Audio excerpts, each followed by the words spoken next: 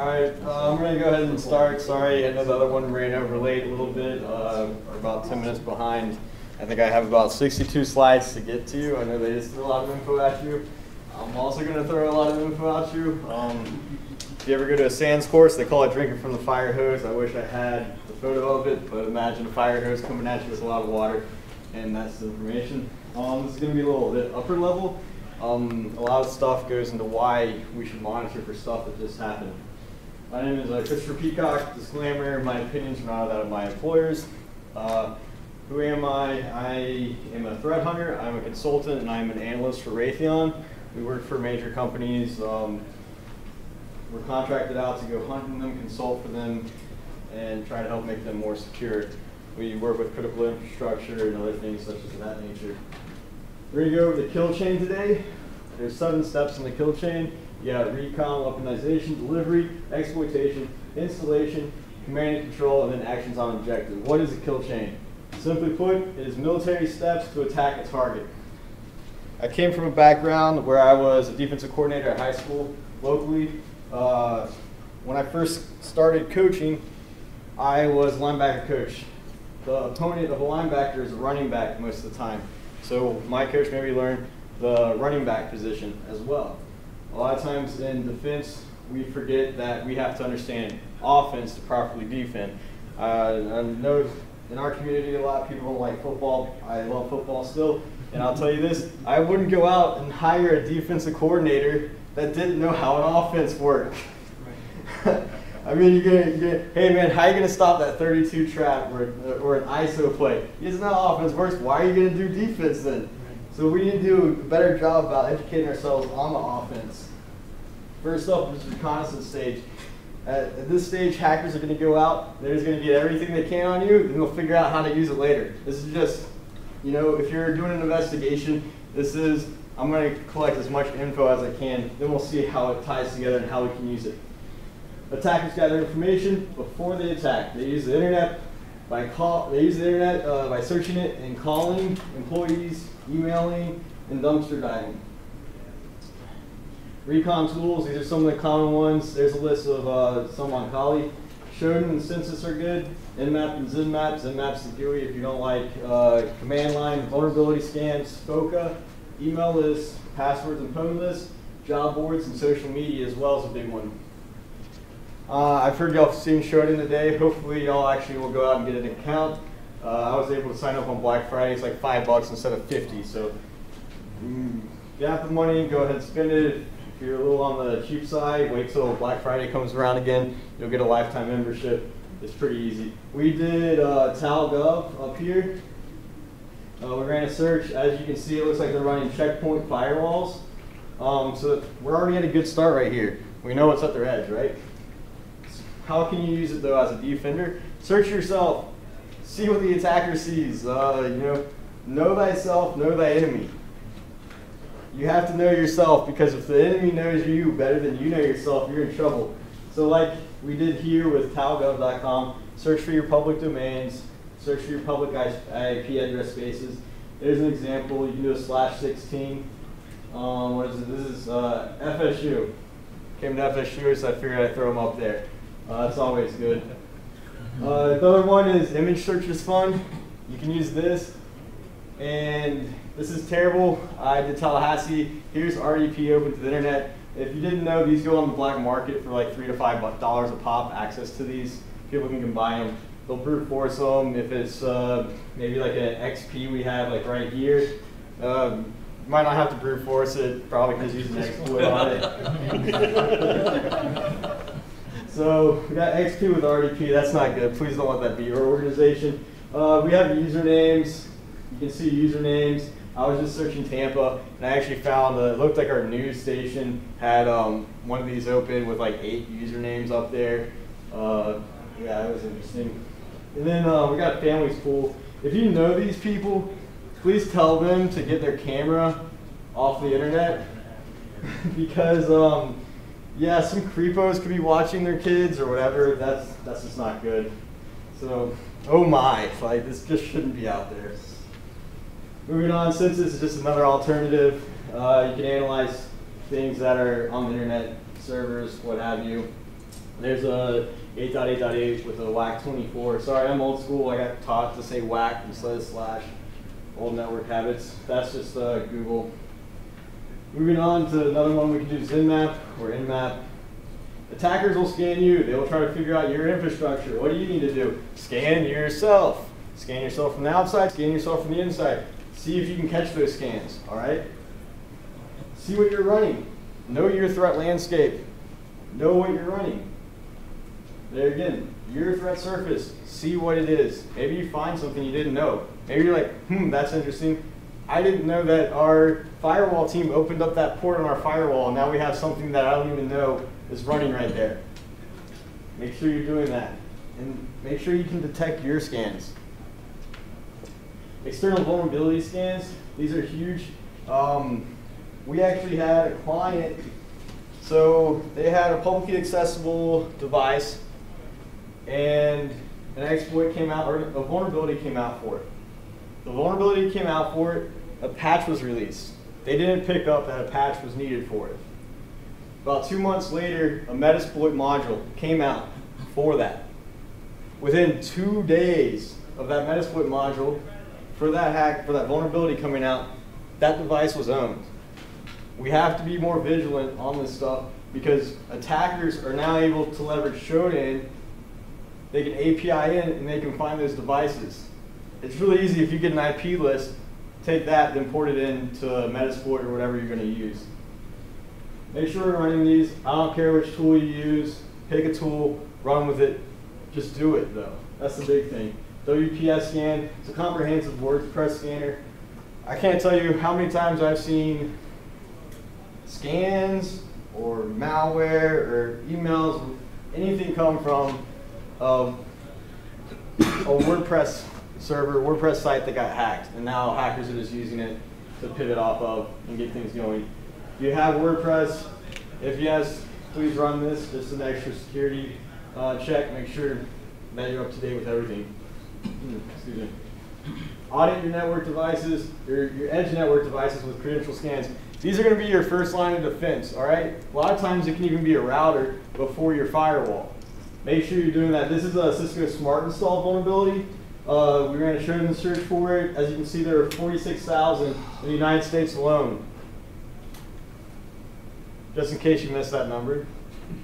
Audit tools, RAT, it's free. Go ahead, run that if you want.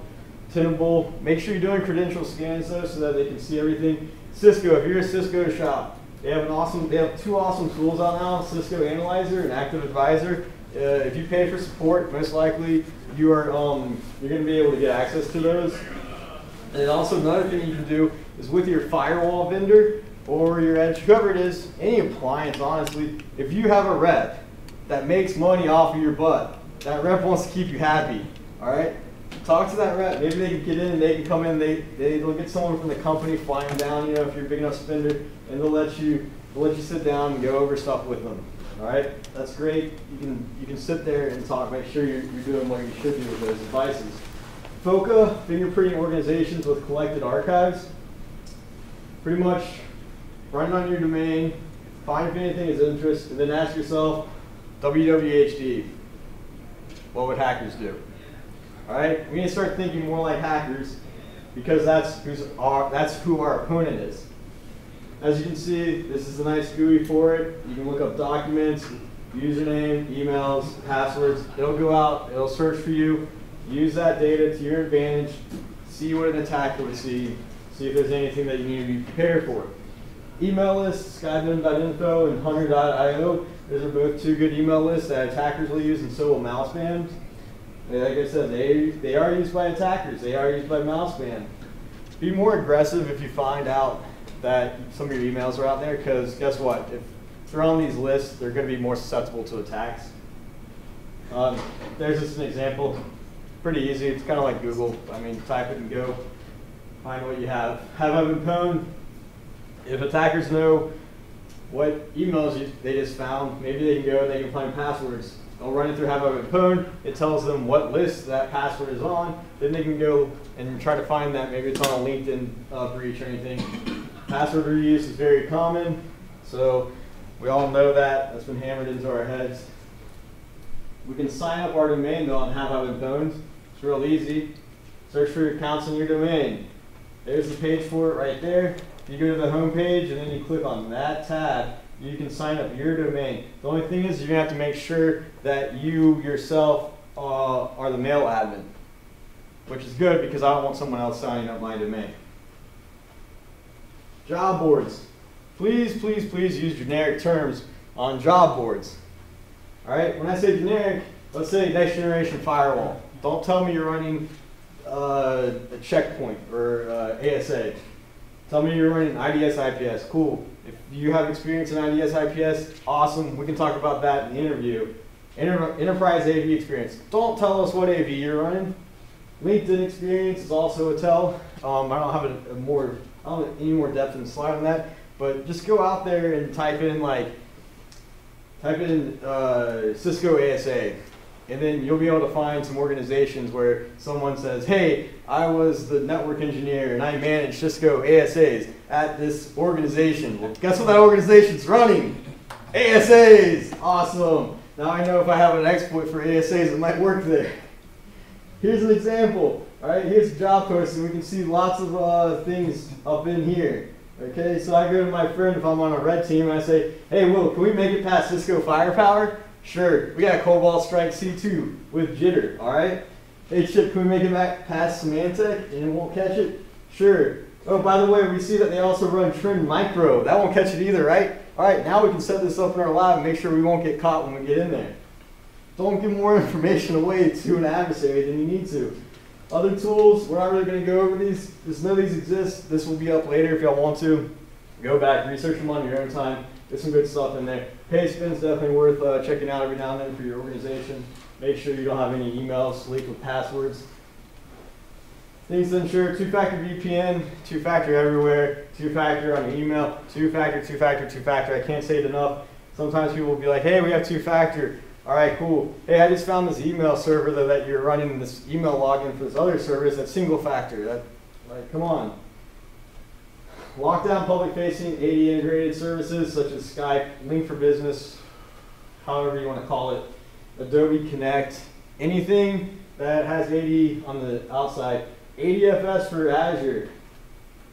Do proper guidance on this. They just released something last March 2018, about how to actually lock this down more and how to help prevent brute forcing or password spraying. If you type in password spray with ADFS, it'll come up. Good little read, tells you about how to lock it down more securely. Definitely look into that. So that brings us around to weaponization at step 2. This is coupling an exploit with a backdoor. There's not a whole lot we can do there. This is more where an attacker doesn't interact. They might be choosing their they're going to choose their weapons of choice pretty much. Maybe it's a Microsoft Office document that they're going to have macros enabled on. There's a few security controls. Pretty much we need security awareness at this point. You know, they're out developing stuff. They're working up. We need to work up. Considerations: focus on reducing their weapons. That goes back to vulnerability management. Endpoint hygiene is huge. Vulnerability management, that's because that's a part of reducing their weapons. And patch management. We gotta find the vulnerabilities, patch them. That in turn reduces their weapons. Security awareness training, that's huge because a lot of it does go through the end user. Delivery. Delivery is weaponizing a bundle to the victim via email, web, or USB. A lot of times we know that's email. These are all social engineering attacks. Phishing is the most common one. Pluggable media, we all hear about pen testers dropping USBs in parking lots. Web browsing, that's a common one. Phishing, maybe you get called. There's the famous one, hey, I'm Microsoft and we just found that you have an AV, or you just had an AV signature go off on your computer. Can you please go to this one website for me? Don't do that. So what are ways we block this? Because I don't want it in my house. Use email security gateways. Microsoft Forefront, FireEye, Cisco, I don't care which one. Pick some. Pick one, pick two, pick three. Layer them up, all right? I've seen stuff still get through about 3 to 4 email gateways. That's insane. What does that tell you? There's not a proper one out there, all right? It still gets through. So what do you have to do?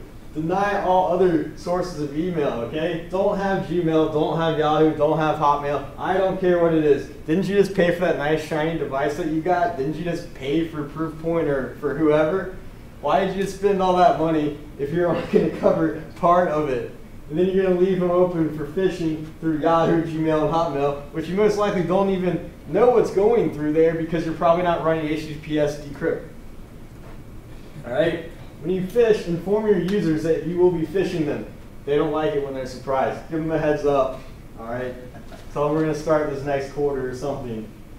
All right, training programs. Do not try to inflate your training metrics. I've seen this time and time again. On our second time around, no one clicked our phishing link. That doesn't make sense. Training was so effective. This doesn't work though. If anything, you need to be phishing harder and harder and harder, because if you aren't, then someone else is. Oh. Also, you have leverage a report phishing button. There's some free ones on GitHub now. Some are included with some of the mail suites now. Go ahead and look at that. Let them report back, and then you can use those to write new gateway rules because they are getting through. So blocking email delivery, credential phishing, commodity malware, we all know is huge.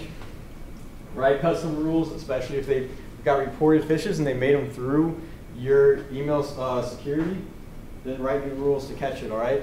Or if maybe you don't have a shop where you're able to do that, kick it off to whoever manages your stuff. You know, if it's Cisco, kick it off to Cisco. If it's Microsoft, kick it off to Microsoft. Say, hey, this got through, all right? They got teams that'll do that for you. Quarantine public-facing email addresses, hr@yourdomain.com, whatever they are. We all have them. Go ahead and quarantine. If you have enough people, go ahead and quarantine so that they can take a look at those, because those are really going to get attacked a lot. People just send garbage there all day. Use DMARC with SPF DKIM. That's just going to be protection to make sure that you aren't getting spoofed domain stuff. Hey, this came from myorganization.com. No, it didn't. That came from hotmail.com, but you somehow spoofed it right.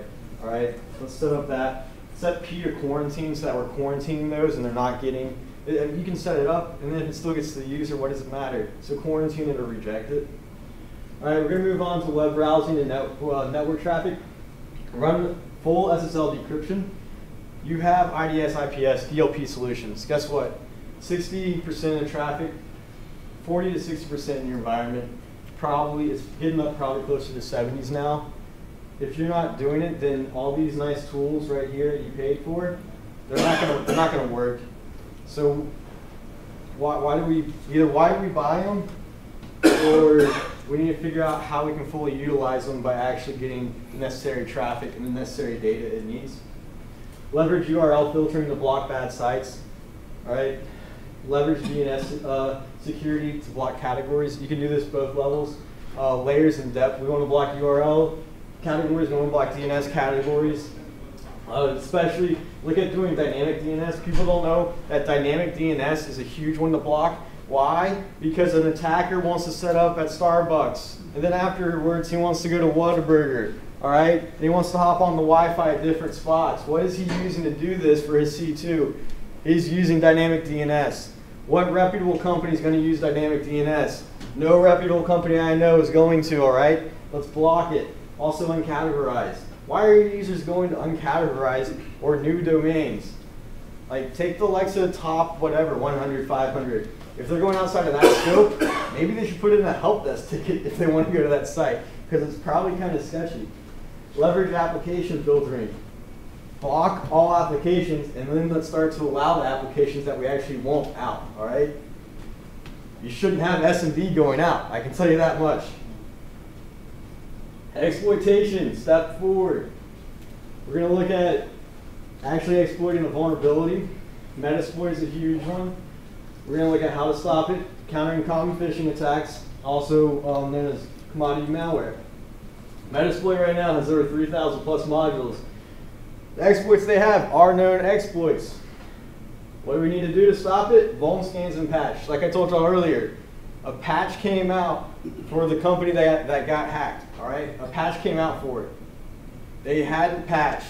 Once it got onto Metasploit, within 2 days they were hit. All right, patch your stuff, and then you kill their known exploits. Reduce your attack surface. Sure, can they still build payloads that have to get to the end users? Then your users have to click buttons. Okay, yeah, that's still a possibility. But at least there's multiple things along the way there, where beforehand, if it's just spacing out there and there's an exploit for it, boom, you're done. WannaCry. WannaCry ransomware attack. Losses could reach $4 billion. Why did I put this up here? Exploit was a known exploit, all right? We've known it for a while. There were workarounds that were known, and a patch was released. Why $4 billion? For one, we're terrible at upgrade legacy systems. For two, we're terrible at patch management, and we're terrible at endpoint hygiene. Metasploit has a GUI. You can use Armitage. Look at that. Attack. What do I want to attack? SMB. What exploit? That exploit. Boom. This isn't good because people like 13-year-olds can get on there and they can launch a Hail Mary attack on you if they want to. You don't want a kid launching Hail Mary attacks on you when your security's not up to par and you haven't patched your edge stuff. Exploit kits, they used to work in this way. You used to either get an email or you went to a website and they went to another website and the website checks, it's able to actually check multiple things. What version of Flash you're running, what version of a browser you're running. It can check multiple things and then it can execute. These have been fading out a lot now. And now they're going to these new ones. The big thing is with these is end-user training and patch management. Patch management is linked under endpoint hygiene. Let's be patched. Is AV good? Is it actually checking back to your management console? All right. If it hasn't checked in a month, has that user been at work every day? Yeah. Oh, their AV hasn't checked in for a month. I wonder what turned that off. That could be interesting. Make sure your AV signatures are up to date too. If you're paying for it, make sure it's up to date. I say audit this bi-weekly, maybe monthly, maybe weekly, depending on your team, but make sure you're checking, is AV good in reporting? Are the signatures up to date? Otherwise, we need to get it fixed and we need to get to other things. We need to get it fixed so that we can properly go on to other things, such as this. Your sniff commodity malware. I highlighted this. That's a PowerShell script that it uses to download a payload, all right? What you'll see here, Emotech, commodity malware. These are the two most popular right now. What is that? PowerShell script, alpha payload. We're using PowerShell. We're living off the land. This is an example of Emotech. As you can see, it's using, it's not going to tell you what it's doing right here. You have to go back and decode it. Down here, you can see that it's calling out to the internet, all right? It's going out to URLs. So what can we do? Endpoint protection. Why are my Office apps launching PowerShell?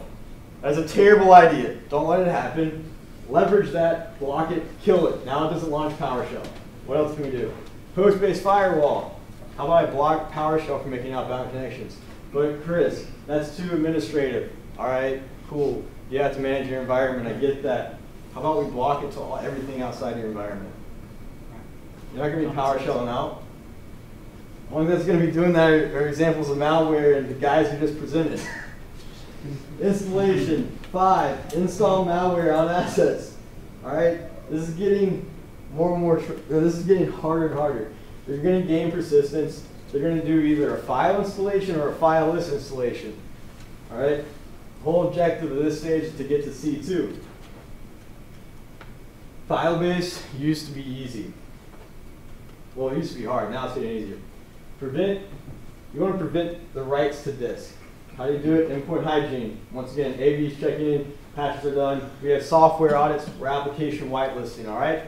Chris, isn't application whitelisting hard? It used to be hard because you had to go out and you had to get 5,000 applications listed, and you did this at the end of the year before your audit, and you went through each one and you said, yes, yes. Why does 2 computers have this one application on it? All right. It used to be hard. Most AV suites now have reputational score.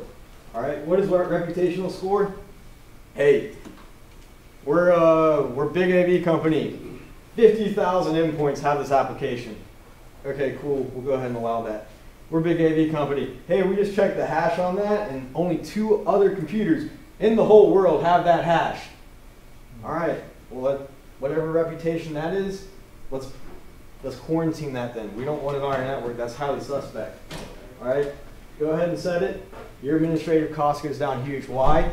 You've pushed that administrative cost onto them instead of yourself. Okay, that's great. File list. This is getting tough. PowerShell right here. This just came out a few weeks ago. Originally, it was for doing an open SSL reverse shell on Linux. My friend sent it over to me. Shout out to Jeremiah Best, great guy. And then I was like, dude, that's Linux. I hate Linux. Who's gonna own Linux boxes? Like, that's for like after they get past phishing the end user. And this lady, Carrie Roberts, she works at Walmart. She's a red teamer or pen tester at Walmart. She took that whole thing and she wrote it into PowerShell. So now you have OpenSSL, reverse shell from PowerShell out. It's insane. In memory, you have Empire, Cobalt Strike, PowerSploit, Metasploit, Interpreter. These are getting harder and harder to catch, especially Cobalt Strike. It's got PowerPick, which is insane. It's got malleable C2s. It's crazy. How are they doing it? They're living off the land. They're using PowerShell. They're using WMI, PS exec. They're migrating to C# now. They talked about that briefly earlier. The big thing is that's the stage of which is coming. That's what they're going to as red teamers. And the terrible thing is most places can't even catch PowerShell in their environment. They cannot catch commodity malware PowerShelling around. AV doesn't cut it anymore. 77% of those attacks utilize exploits or fileless techniques. What do we need? We need EDR solutions, endpoint detection and response. If you want to catch those guys who just talked about their special ways that they get around an environment, you need EDR so that you can start picking up on some of the stuff they're doing. All right, you need an EDR solution. Hopefully compliance will catch up, because otherwise we're going to get our butts handed to us. Commodity is going to get their stuff on it soon, and once they start doing C# and commodity, I'm going to be a busy man, I'll tell you that, but I'll get paid, that's good. I like that. I'll have work for days. So now we're moving on to C2. We got the payload down, we executed it, we installed it.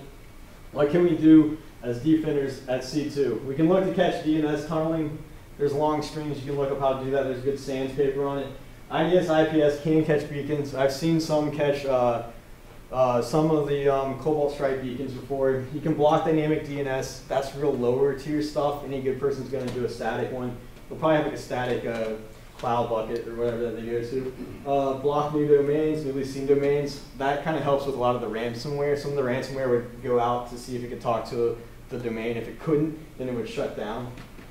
Malleable C2 though is really hard to catch.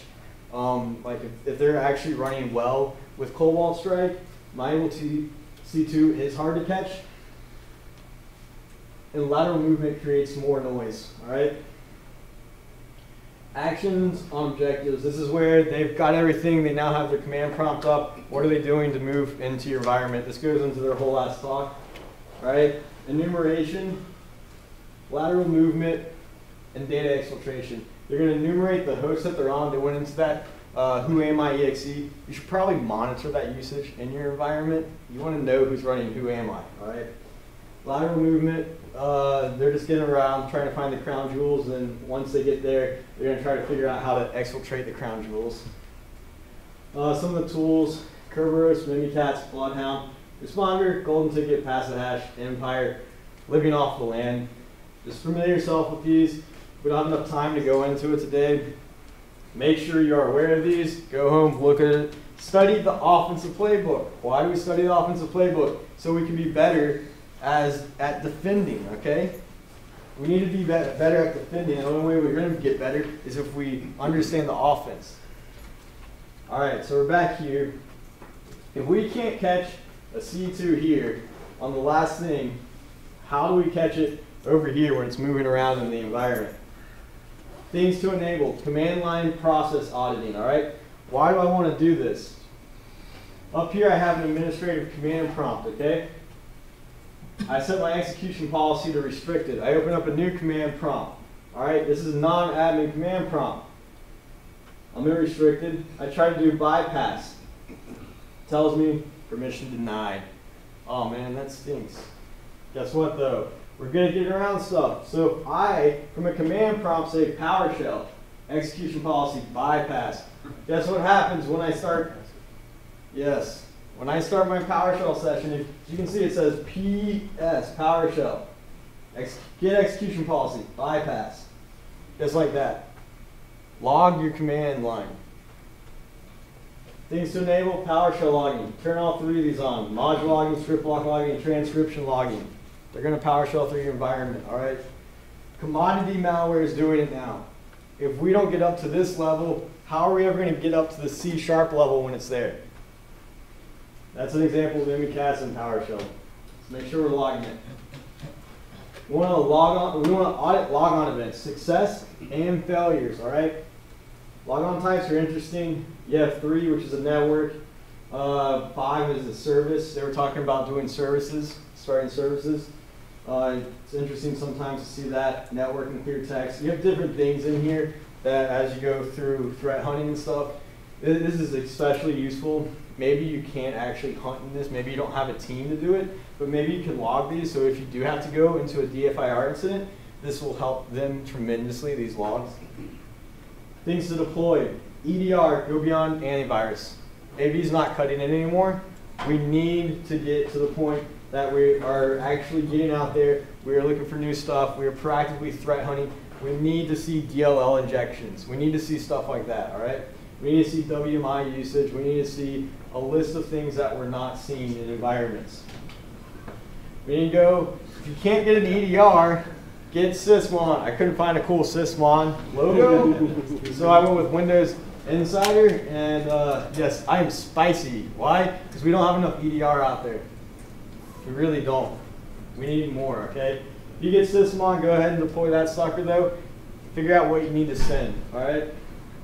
Learn the attacker's playbook. Attack, they set up the whole framework. They have everything you can go in here for. They've logged all the ATPs, tactics, tools, techniques, okay? They've gone in there, they'll tell you what tools they use. Get used to them. Know the offense. The more we know offense, the better we will be at defense. Take some of these tools. See if you can catch them in your environment.